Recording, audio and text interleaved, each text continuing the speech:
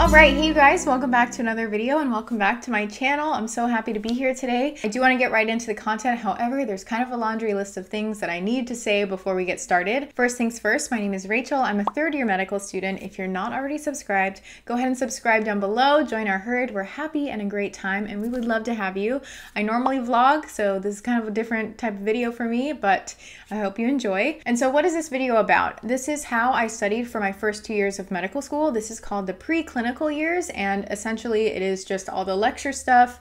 You learn all of this content, heavy content over the first 2 years, and then in the following 2 years you do your clinical stuff, you're on rotations. I did film a video already, how I studied for my first year of medical school. I'm going to link that up here and down below as well, and it's important that you watch that video before this one unless you're already going into second year. So the timeline of this video is from the beginning of summer before second year and then all the way through second year. I do want to let you know that the way my medical school is blocked is that the first year we learn everything that's normal, and then over the second year we learn the abnormal stuff, all the path. If your school's not formatted like this, then I'm not quite sure how you will implement these study methods, but of course feel free to watch and take away any tips and tricks. And then sorry, just a few more things. I did title this video kind of like, whoa, like what the heck kind of title, but I don't mean to sound egotistical or flex in any way, showing you, oh my gosh, look at what I did. Not at all. I just wanted to show you this because A, I'm proud. I'm very proud that I was able to do this. And then B, it's doable. And lastly, it gives my study methods a little bit more credibility. If you have any questions or anything like that, feel free to leave them down below. I read every single comment. Okay, buckle up you guys. It's about to get serious. And I have my little notes on my phone. I don't really want to memorize a script.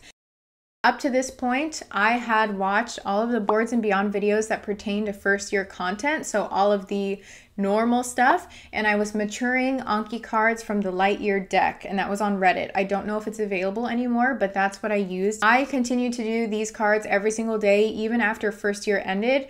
That's a mistake a lot of people make, is that they will do Anki and then they'll stop after their first year and have this summer break and not continue to do those cards. I know it's a pain, but it's very important to do your Anki do cards every single day. If you do have any questions about Anki, I've made a few videos about it. I will link them down below. So I studied about 7 hours per day over the summer, even on the weekends. Before starting the systems, I did start with Sketchy Micro and I finished that, and then I started with Sketchy Farm and I finished those videos as well. A lot of you also ask, how do you use Sketchy to study?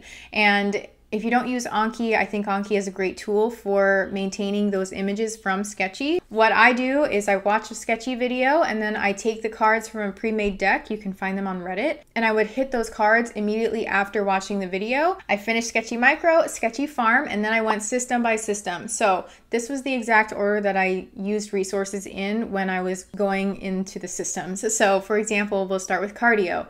I did cardio and then I would go to Boards and Beyond videos and I watched all of the abnormal videos, the ones that I hadn't watched from first year, and I watched those videos and I pulled some cards from the light year deck and I would mature those cards with those videos. Still in cardio, I would go to Pathoma and I would watch the cardio chapter. I didn't really annotate the Pathoma book and I didn't do any cards associated with Pathoma. Finally, I would watch Sketchy Path. This summarized everything that I had learned, all of that foundational knowledge, into an image, and it was so helpful. And I used the particular deck Kanona, I don't know, it's on Reddit. It's a little bit shorter than other decks that I've seen for Sketchy Path. On top of this, we're still in summer, you guys. I started the AMBOSS Q Bank, and over the summer I did about 40 questions per day, 40 to 80, and I would review these. I wouldn't do a heavy review and I wouldn't make any cards on my reviews, but I felt that it was a really nice way to start integrating the material into question format and board style question format. And then finally, I did do some light annotating in first aid. However, I actually don't really like first aid and I didn't find it helpful to annotate until I was very close to boards. So that's a whole nother video, all the board stuff. That's why I'm not really talking about boards in this video.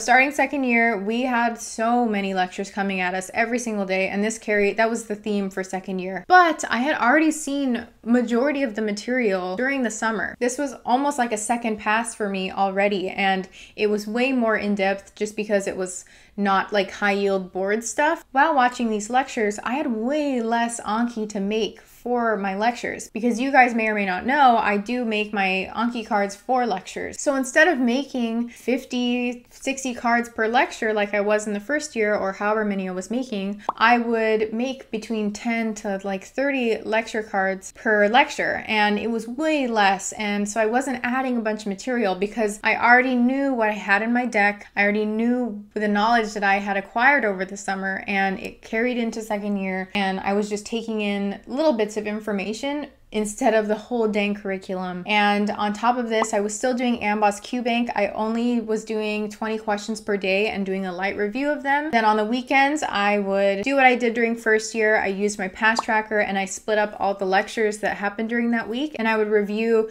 the first half of them on Saturday and then the second half on Sunday. Go over stuff, make notes. Everything that I did in the first year, I did the same on the weekends during second year. And then I did start UWorld in February actually, but that doesn't really pertain to second year stuff.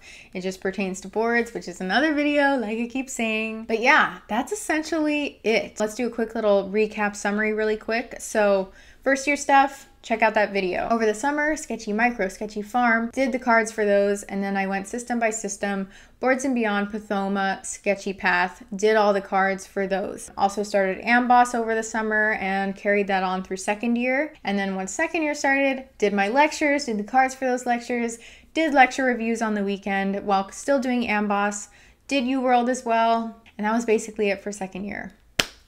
I hope I summarized that well. I hope this video was helpful for you. All I want is for you guys to succeed, honestly. I hope you enjoyed, and until next time, take care of yourselves, be kind to yourselves, continue to work hard, and all that good stuff. Okay, bye. Actually, quick little thing before I finish, if you're still watching, I just wanted to briefly touch on burnout. And I've seen a few things on the internet about people saying like don't condone burnout and don't encourage that kind of behavior. It's very toxic. By all means, I'm not saying burn yourselves out by studying. Did I feel burnt out here and there over the year? Of course.